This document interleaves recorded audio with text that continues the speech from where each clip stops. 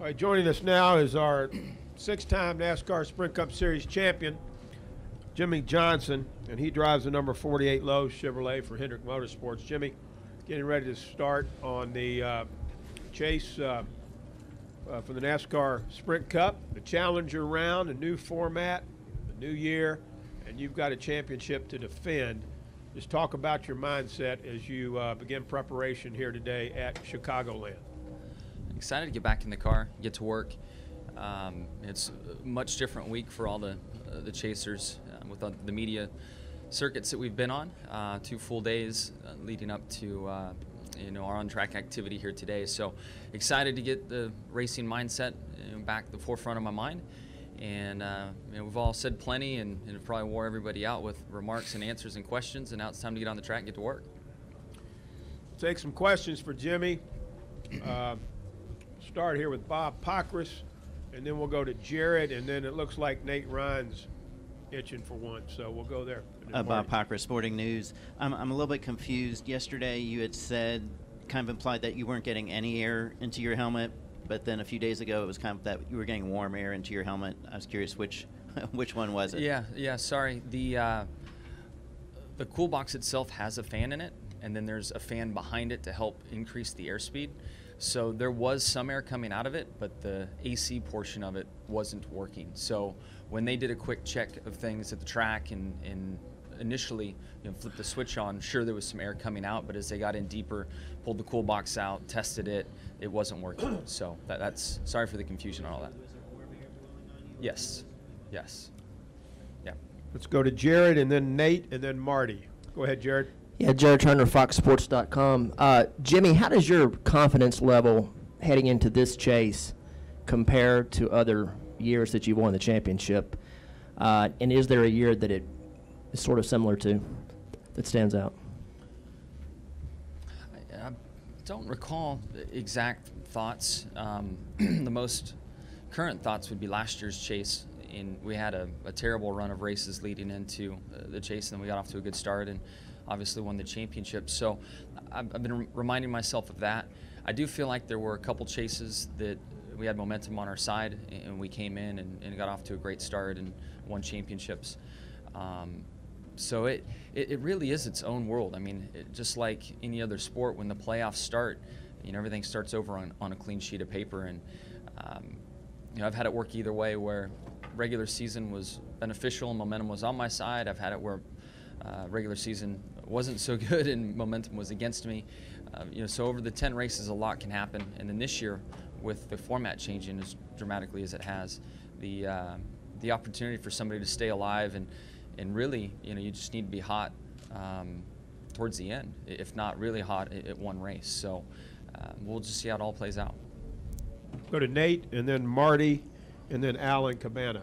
Nate Ryan, USA Today Sports. Jimmie, a lot of the talk yesterday was that minimizing mistakes would sort of be the key to the first round advancing, and Denny Hamlin actually said that he'd be probably backing off on pit road speed on Sunday just to make sure that there were no sorts of errors like that. Is that something that you'll be cognizant of, and you think other chase drivers will kind of be watching these first 3 races, just making sure you don't eliminate yourself?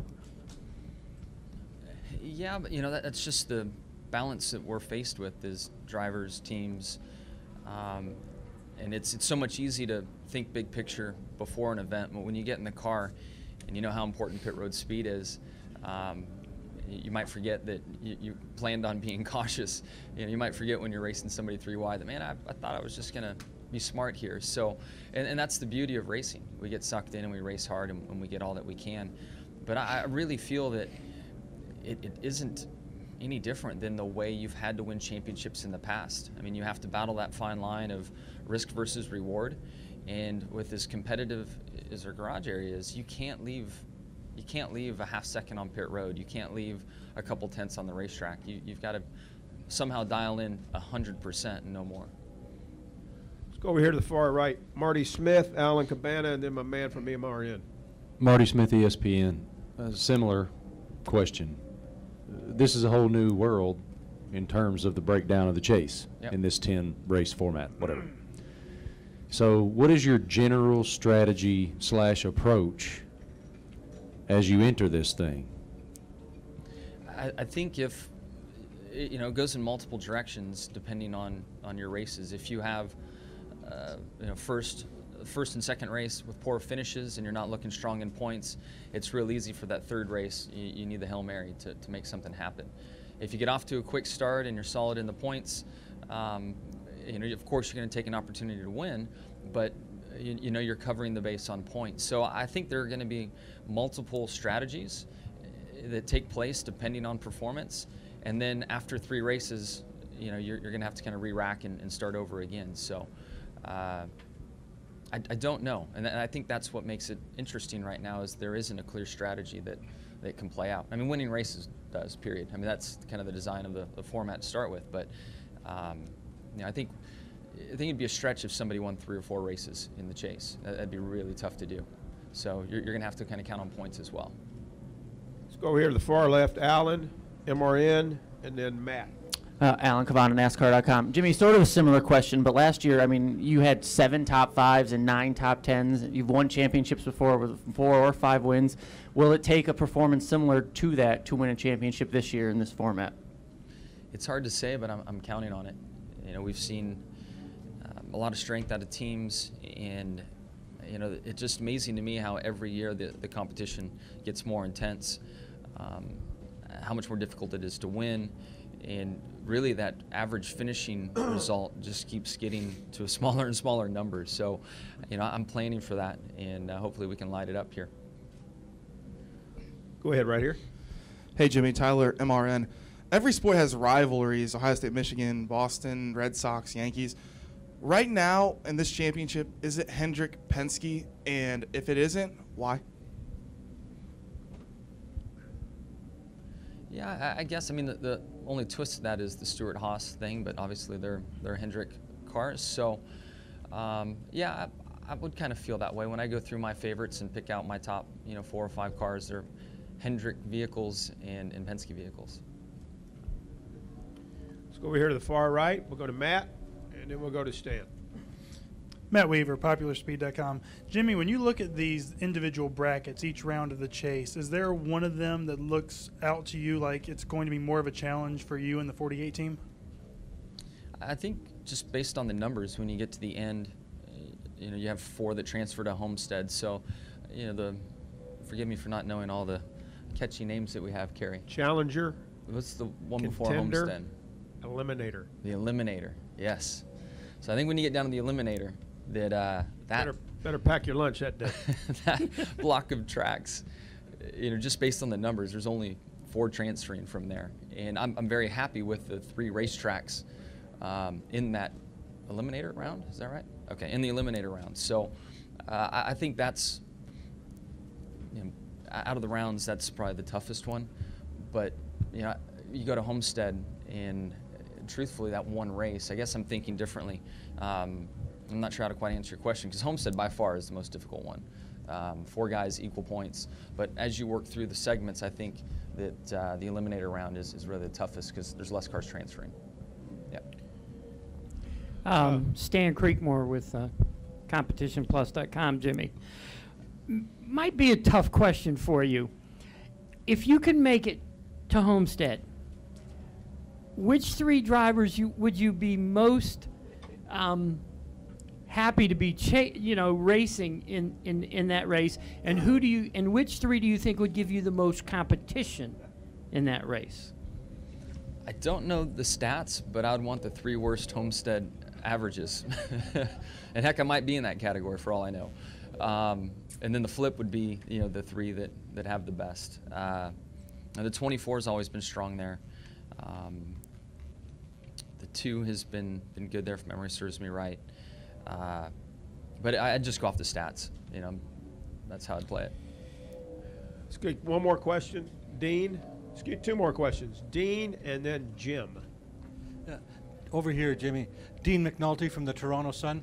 I know you spoke yesterday about how Chad would chastise you if he ever thought you were laying in the weeds.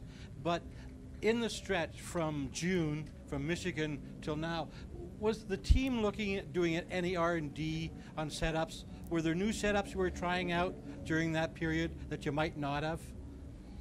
Yeah, with a new rules package that we have, there's been a lot of development going on and a lot of looking at our teammates and what works for them, kind of what showed speed for us. So yeah, absolutely. This year, I think there's been more of a moving target for a lot of teams trying to find out what builds consistent speed in their race cars. So sure, we've been experimenting, we've been working on things, but we didn't consciously look at it and say, okay, we won a couple races, we're going way off in left field and trying something different. We've just been racing and trying to make our stuff better. So sure, there's been development, but it hasn't been like a conscious R&D effort to, that would kind of explain, at the root of your question, some bad results and maybe not the race wins or finishes that we'd want.